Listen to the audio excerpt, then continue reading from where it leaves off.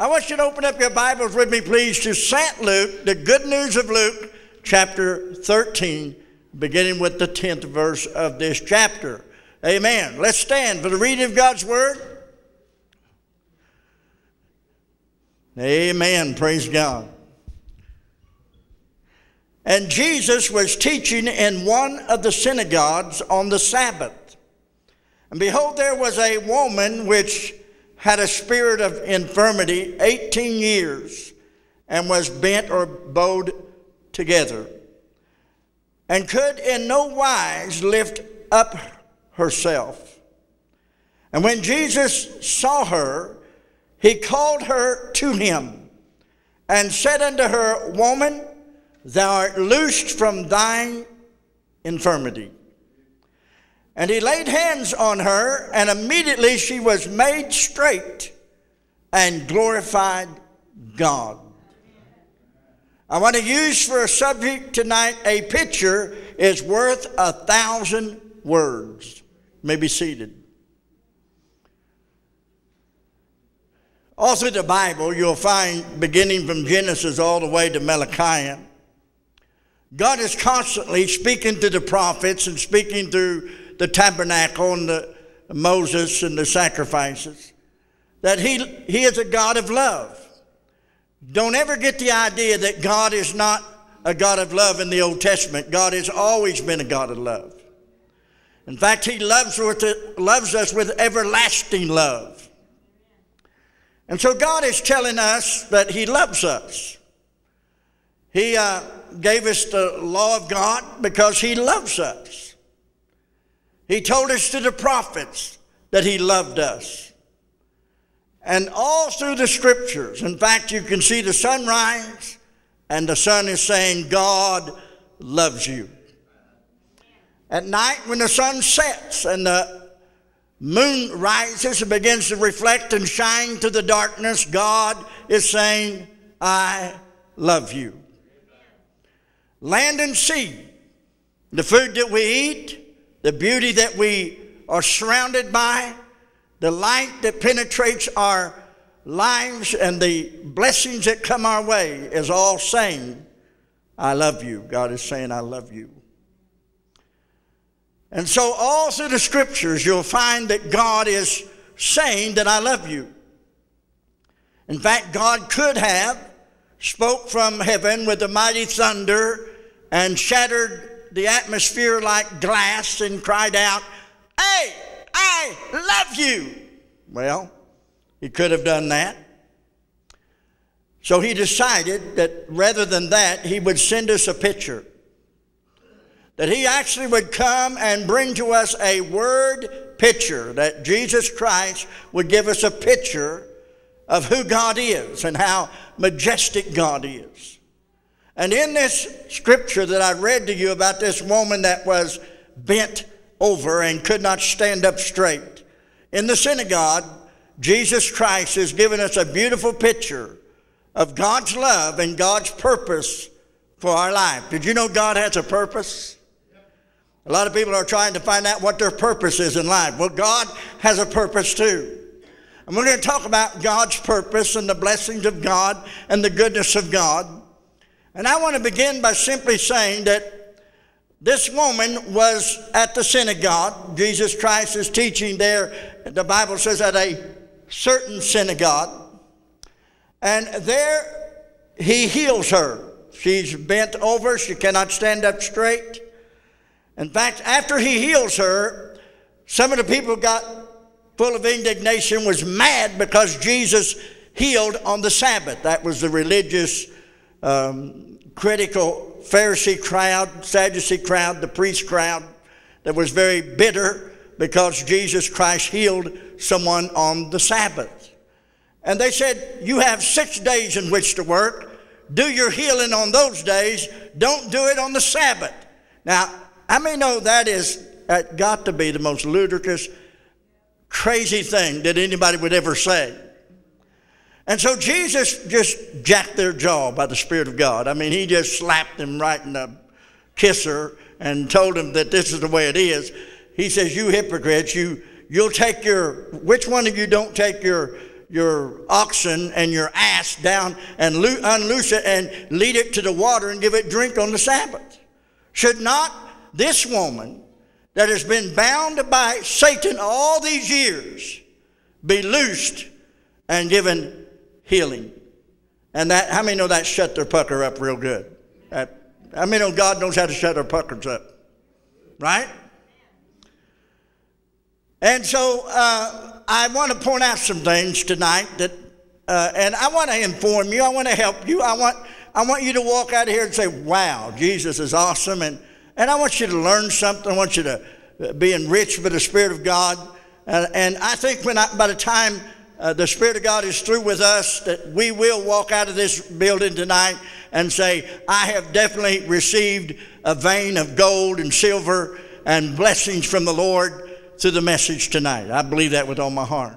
If I didn't believe that, I wouldn't trouble you with it. I'd let somebody else preach. But I'm here and you're stuck with me, and there we go. We're going to do it. Amen. But I want to point out that Jesus Christ said that this woman was bound by Satan. Verse 16 of Luke 13 says, and ought not this woman, he's speaking to the Pharisees and the priests, being a daughter of Abraham, whom Satan hath bound, lo, these 18 years, be loosed from this bondage on the Sabbath day? And that just really put an end to their indignation and their accusations against this woman in Jesus Christ. I want to begin by saying that this woman, bound physically, she was bent over, she couldn't stand up straight. But she made her way to the synagogue on a regular basis on the Sabbath. Her life was miserable. She was bent over. She had some problems in her life. How many would agree being bent over and can't stand up straight is a problem? It's a real problem because all you can do is look down at the ground and you can't see nothing. You're like this. And you're looking down all the time. Probably had enormous pain in her back. Probably tremendous pain in her legs and her feet because of her position physically. But yet she'd make her way and she didn't have, I have no doubt in my mind, she didn't ride a camel, didn't ride a donkey, she didn't ride a chariot. I have no doubt in my mind she walked to the synagogue every Sabbath day. Jesus Christ is there teaching the Word of God, and here she is. She's got problems. And Jesus Christ, after healing her and telling the scribes, Pharisees, and so on, the critics, that it was justified to heal her, this woman being a woman of Abraham, it would be proper to heal her even on the Sabbath day. And Jesus Christ said, this woman in whom Satan has bound. Now let me say right now, it does not say that this woman was demon possessed. It does not say this woman that the devil was inside of her. It does not say that this woman, being bound by Satan, it does not say she was a bad woman. Did not say she was a evil person, doesn't say she did anything evil. It just says that she was bound by the devil. And I think the church is full of people that are bound, maybe bound mentally, maybe bound physically, maybe bound spiritually, that they're not bad people. They come to church, they're having a hard time, and Satan is messing with their life. And Satan was messing with this woman's life.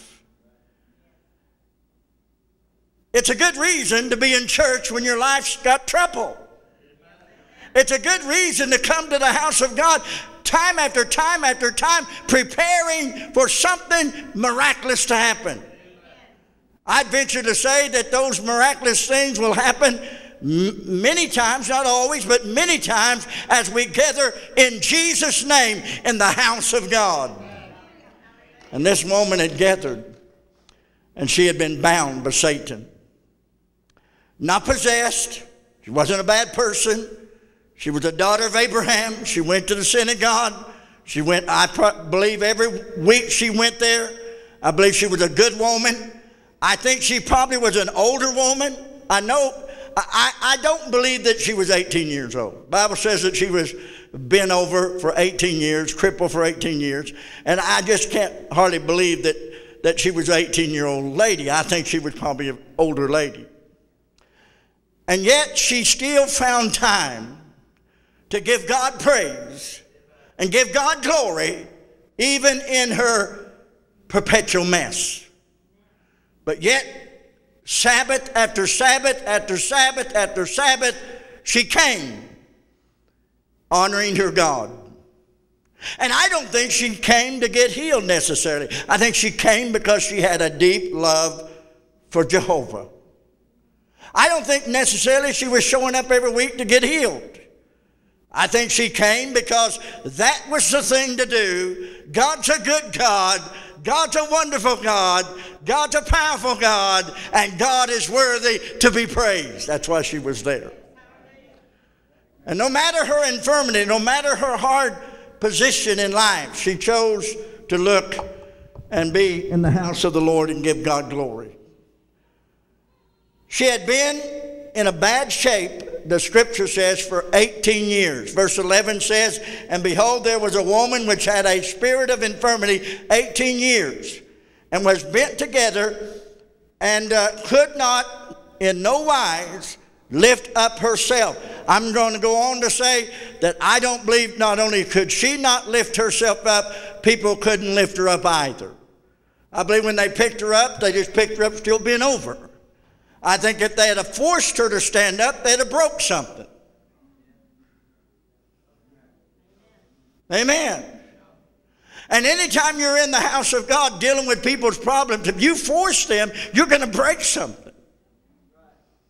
You're going to break their confidence in God. You're going to break their trust in the Lord. They're going to be wounded and hurt and violated because they feel like they're half a Christian or a piece of God. You're not a half a Christian and you're not a piece of God. You're a child of Almighty God. If you've been born again and you put your trust in Jesus Christ, you're not halfway there. You're a child of God. Amen. But for 18 years, this woman went. 18 years she went day after week to the synagogue, praising God, honoring God. She wasn't half of a Christian. She wasn't half of a daughter of Abraham. She wasn't a piece of a servant of God. She loved God, or she wouldn't be there. She cherished God, and I believe that whatever she did out of the gratitude of her heart. Yes, she had problems, and yes, she had trials, and yes, she suffered more than probably anyone in this room.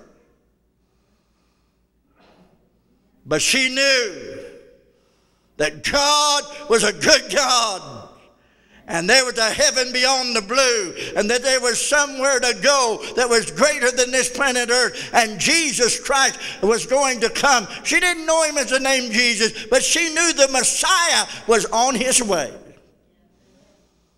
Amen. Come on now. I'm preaching better than you're responding. And so everybody in this room, listen to me, you're going to have some cold days. You're going to have some painful moments. You're going to have some storms. You're going to have some trials. You're going to have some moments when you're suffering. But I remember as a young man when we were on the farm and we heated with wood. Judy and I lived down in Galena for quite some time, and when we heated with wood, old pot-belly stove in the middle of the living room, we'd put wood in there. When it came time to go to bed, what we would do is we'd bank the fire. And if you know what bank the fire means, it meant you took the hot coals, the burning hot coals, and you put them to the side of the stove, and then you take shovels of ashes and you cover the hot coals with ashes, and you cover it and bank it. You bank it against the side of the stove, and there you go to bed at night, and the fire is smothered with those ashes. But when you get up in the morning, it's cold. When you get up in the morning, the floor is cold. You don't want to be barefoot and walking across the linoleum. It's cold. And you get up up and it's a cold day and the wind's whistling outside and the snow's blowing and it looks like it's going to be a hard day, but you walk up to that stove, and because you banked the fire, because you put some blessings against the side of that stove, you pull back those ashes, you throw a little bit of wood inside, you open the damper, you open the air vents, you'd close them when you banked it, and then you open them up and the wind, whoosh, and the wind begins to blow, and those hot coals begin to ignite that wood, and a fire begins to boil and begin to rage and begin to blaze in the stove, and next thing you know, it's warm as toast inside. Amen. And I want you to know there's going to be some cold days in my life, but I banked the fire in my heart.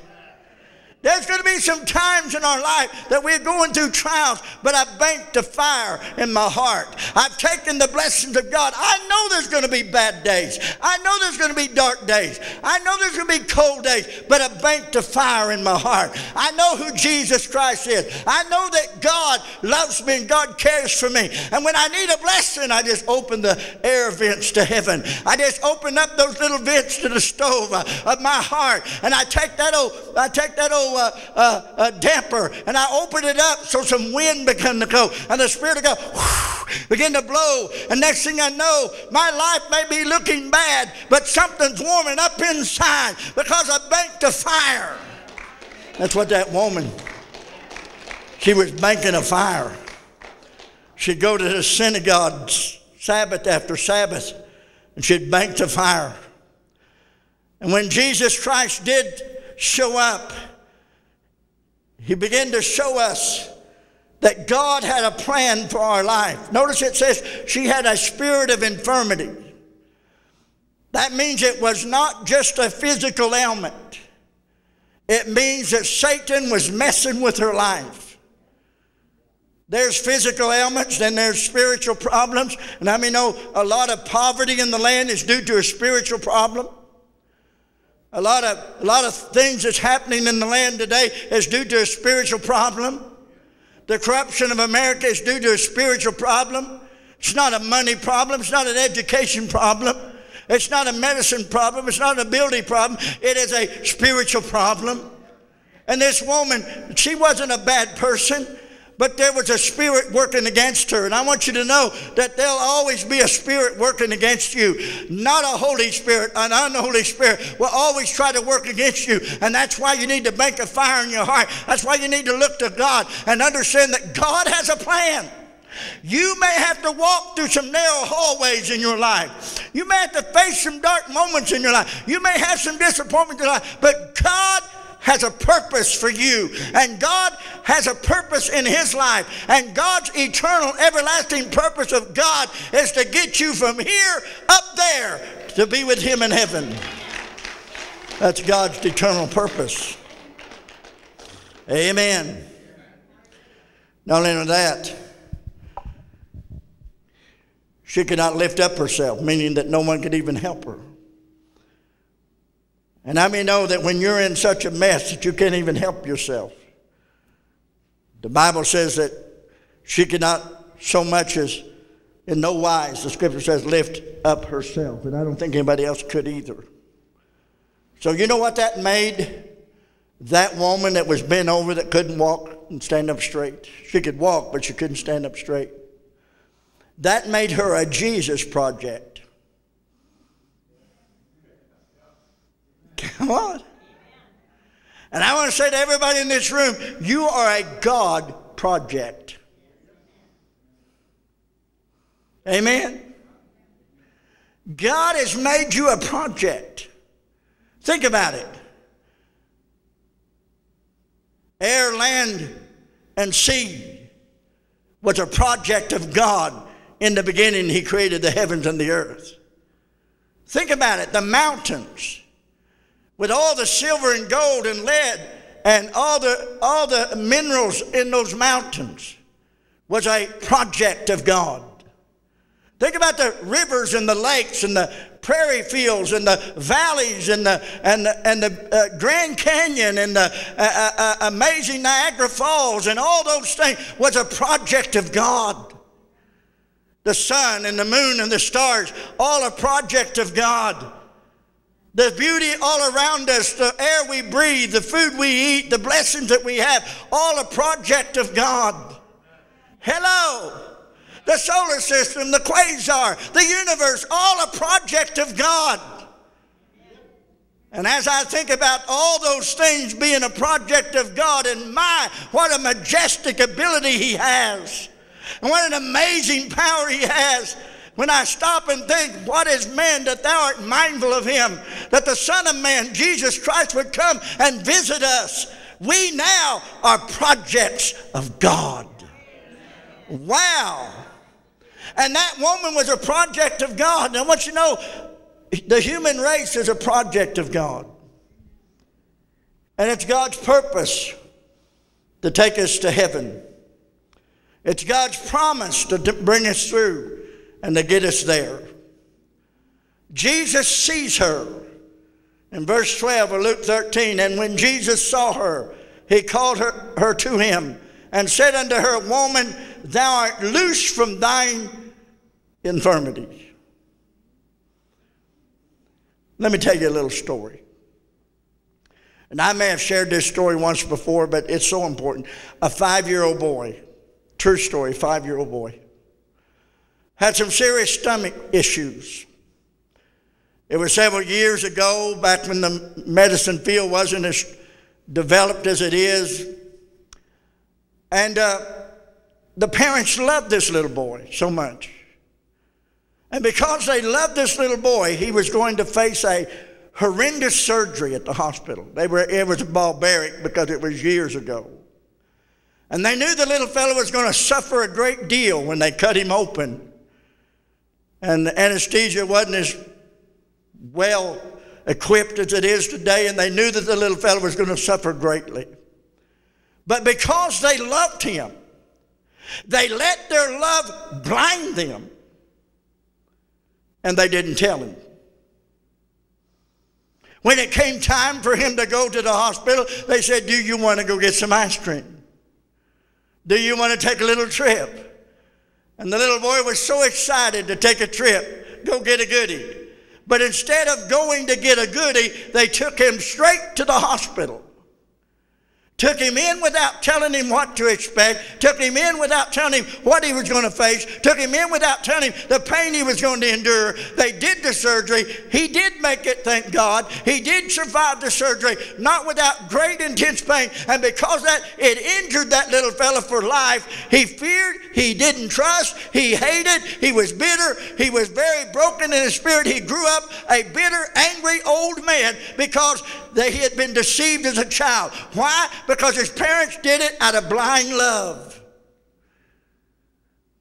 But let me tell you, friends, God's love is not blind.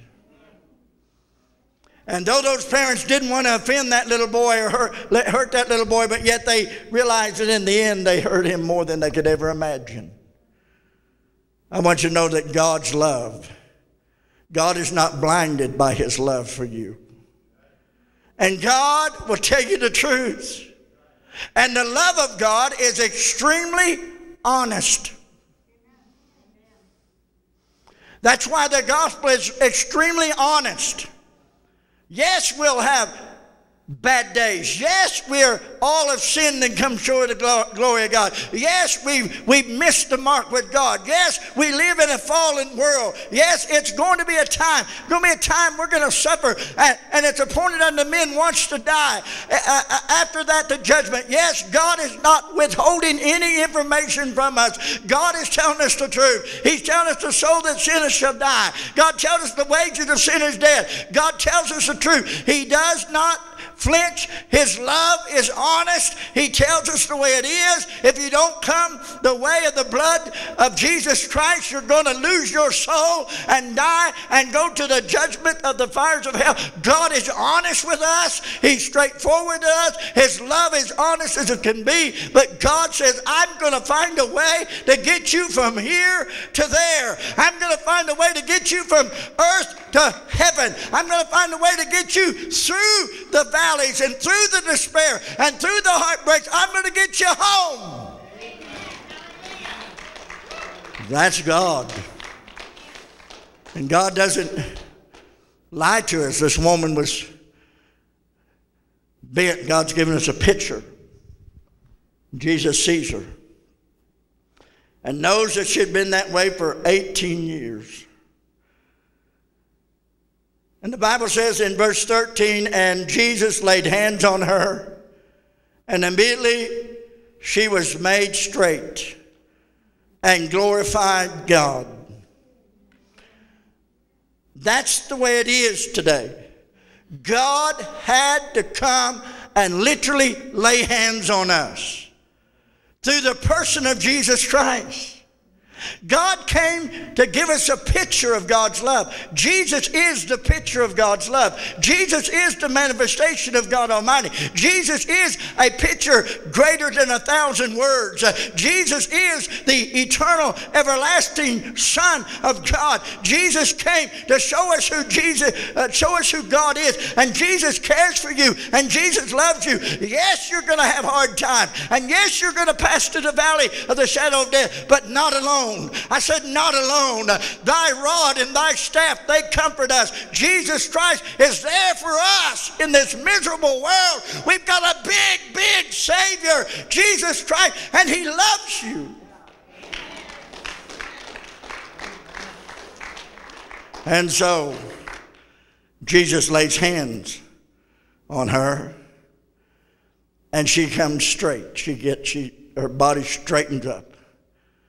And she glorifies God. Amen? And that's what Jesus did with me. He got His hands on me and straightened me out. How many in this room would say Jesus got His hands on you and straightened you out too? Amen?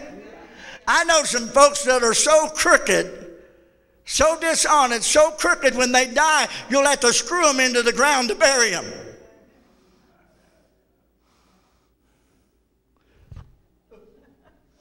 Know someone like that, amen? But I just want to say that God had a plan for us.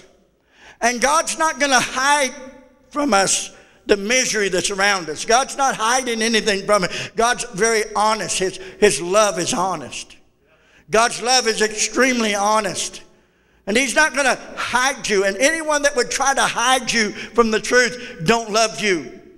Anyone that would try to keep you like those parents, they thought they loved their child, but they were not acting in love. I think they did love their child, but they didn't have the knowledge that they should have been upright and forward with Him.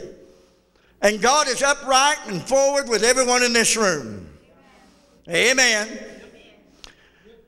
Now, I said all this tonight to get to this last good part of the message. As far as I'm concerned, the best part is yet to come. And I'm not talking about the final amen either. But notice in Isaiah 14 verse 27.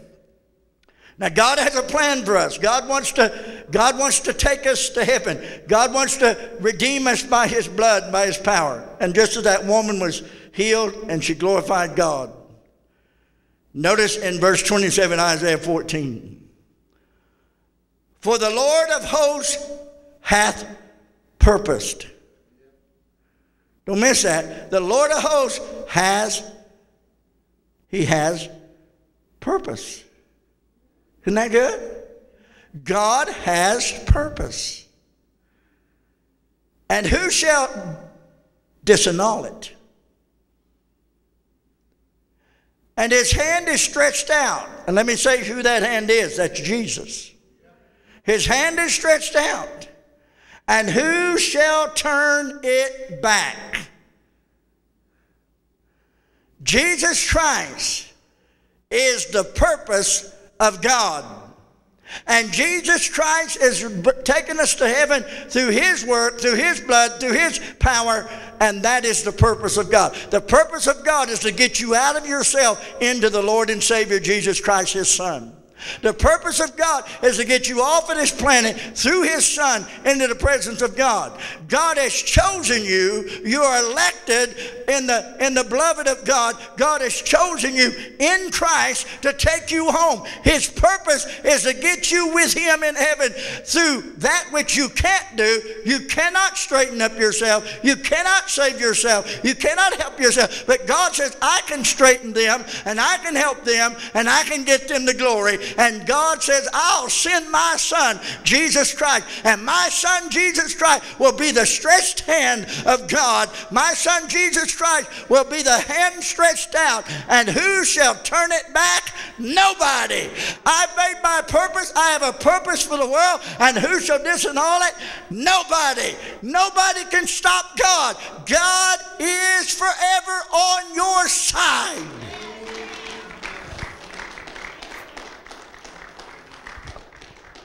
Amen. Let me show you some more good stuff. Jeremiah 15, verse 16 and 17. Jeremiah 15, verse 16 and 17.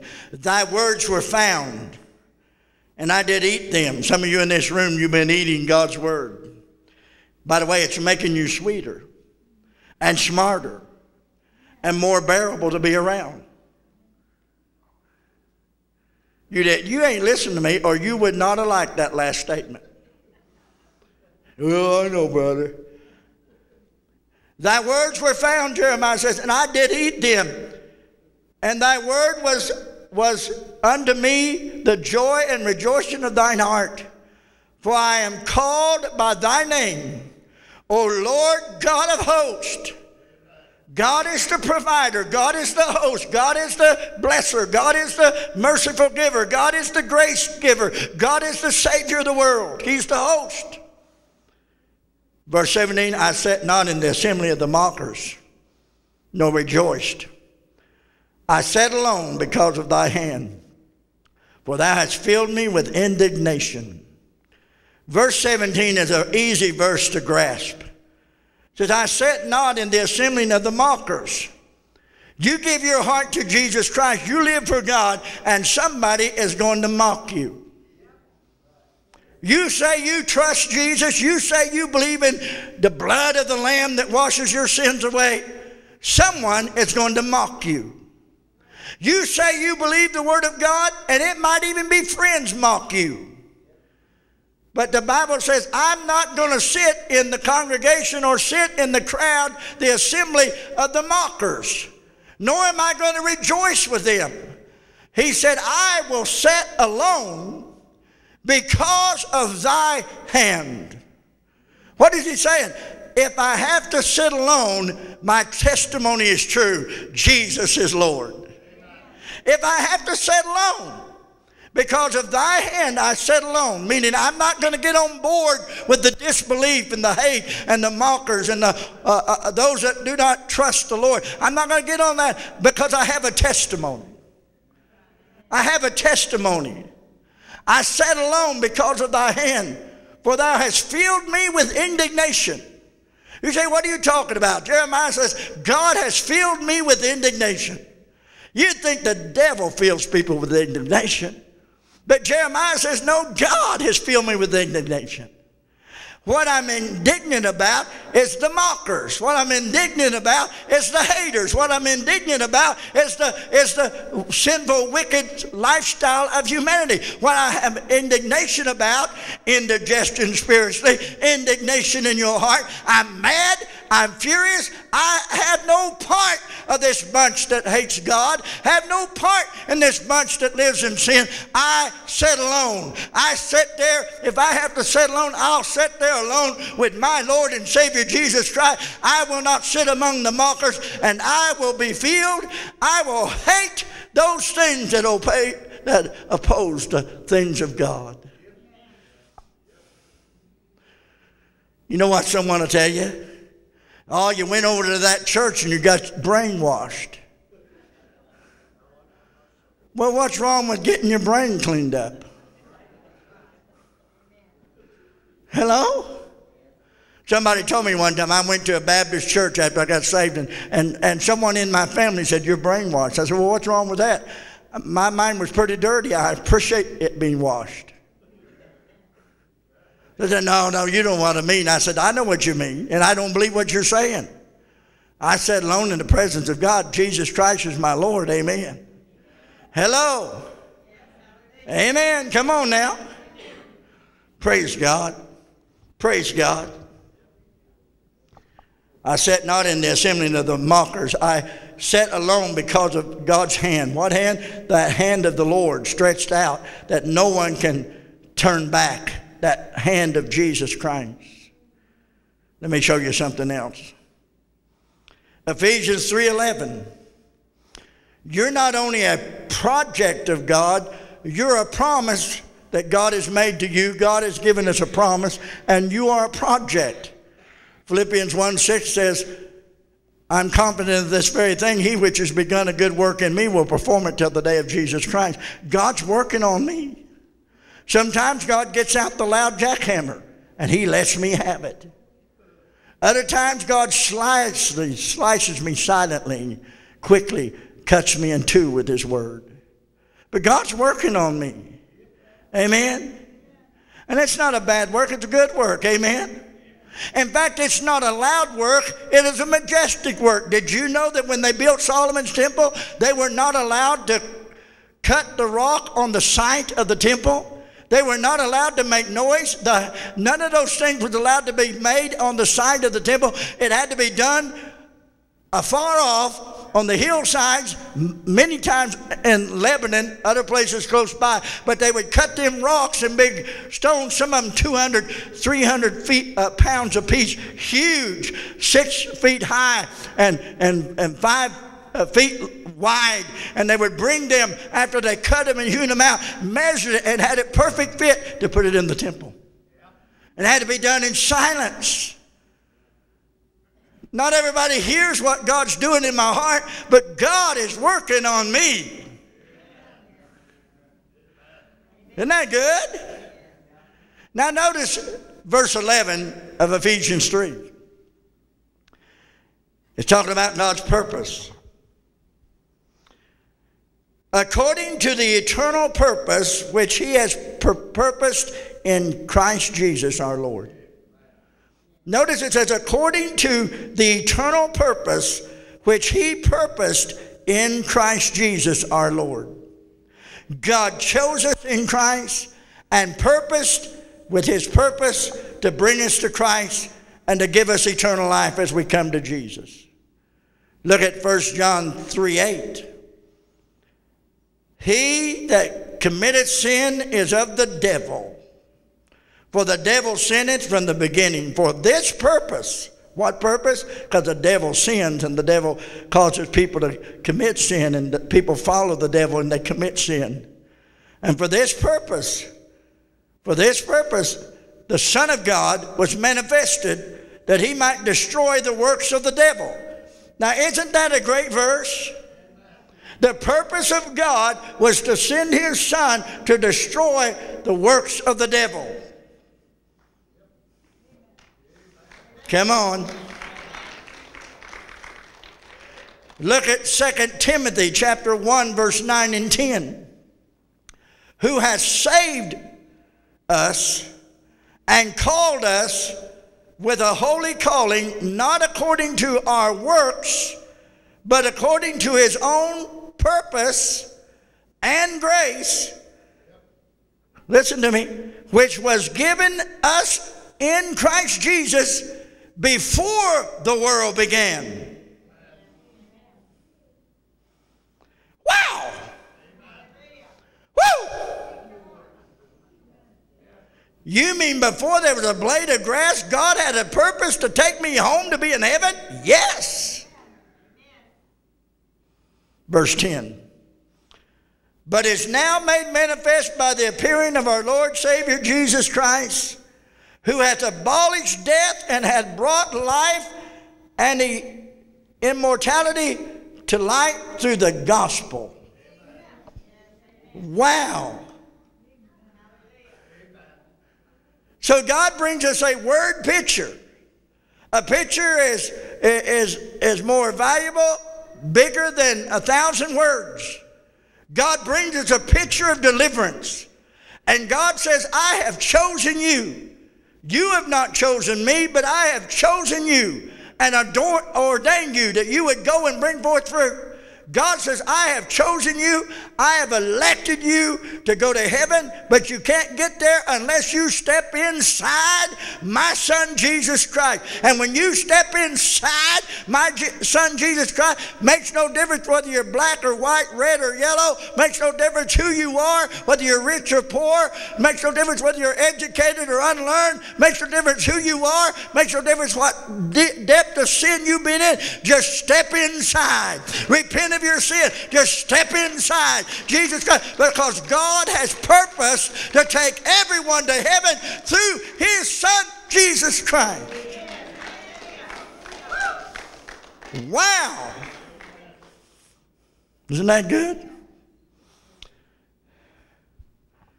Last verse. Romans 8:28. And we know that all things work together for good to them that love God. How many would agree that the woman that was bent over at the synagogue loved God?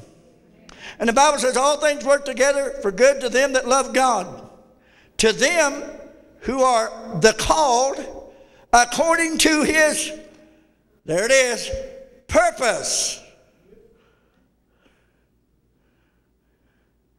You say, God must have a purpose for me being here. He does. He wants you to go to heaven. He has purposed in his heart that he gave his Son Jesus so that everybody could go to heaven.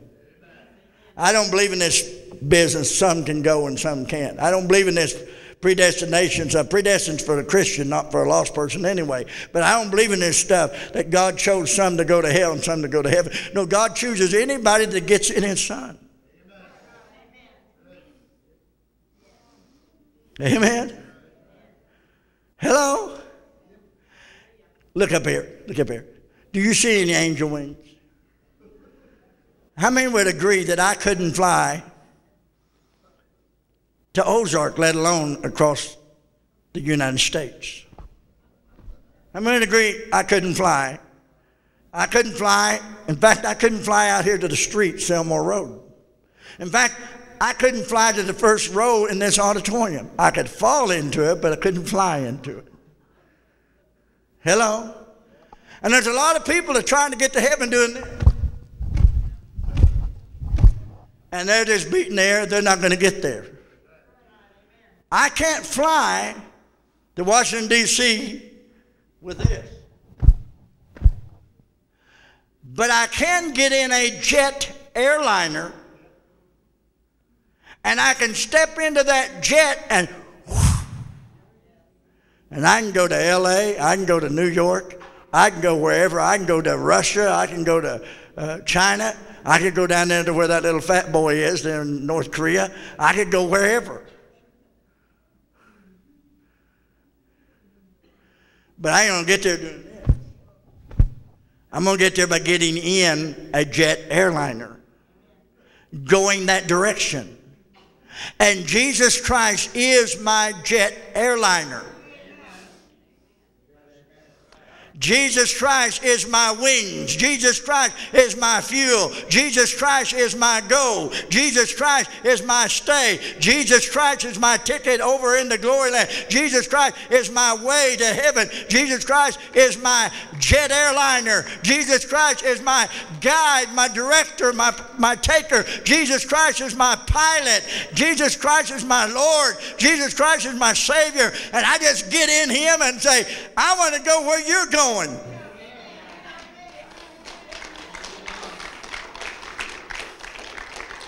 Amen.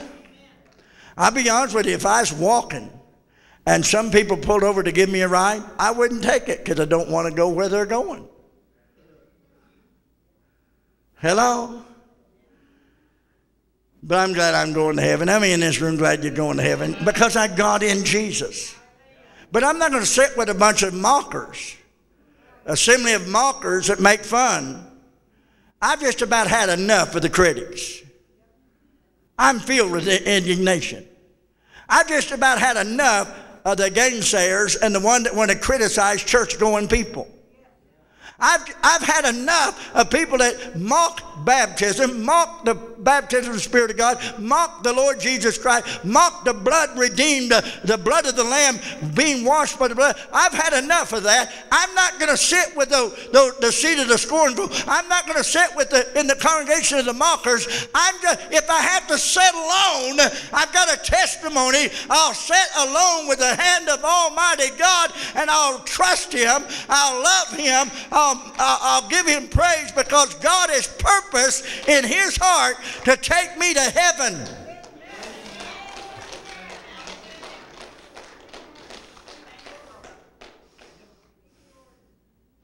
God has a purpose. And His purpose is to get you from here with Him. That's His purpose. You're His project. I said, you're His project. You're His piece of work. And boy, some of you are really a piece of work. But you're His piece of work. You're His project. Why? Because you believe in the Lord and Savior Jesus Christ. Why? Because you put your trust in the blood of the Lamb. Why? Because you've came the way that God so loved the world that He gave His Son Jesus for your sin. You've come, you believe Jesus, you believe God, you believe what God cares, you believe that God loves you, and God was loving enough, kind enough, and wise enough, and His love was extremely honest with us. You can't make it without my Son. And so I put my trust in Jesus. Stand with me. Wow. Amen? I don't know about you, but I've enjoyed these scriptures. Man, I love those scriptures. I love it that I have a purpose, but I love it more that He has a purpose. And His purpose is to take us home. How many know when God has a purpose? Hello? Let me put it real quick as Josh brings us. I got to read you the definition of purpose. God has a purpose. Let me give you the definition of purpose. Determination. One's resolve. A goal. Striving for favorable results. Working toward a job well done. That's God's purpose. And we're His purpose. Everlasting purpose of God. Josh's going to play and sing. We're going to give you an invitation. Maybe you'd like to just come down here to an altar and say, you know what? I want to make sure I'm in Jesus. I want to make sure I'm on board that Jesus airliner. I'm going to make sure that I'm ready. Maybe there's someone in this room, you say, preacher, I've been through a lot. I'm like the woman bent over. I've been coming and coming and coming and coming. And I just want to be mindful of the fact that I can deposit things in my life. I can bank a fire. And on those cold days, I can say, I trust Him. I trust Him anyway. I look to my Savior, Jesus, anyway. That's important. It's important that you never, ever, never, ever, never, ever give up. It's important that you focus on Jesus. Altar's open.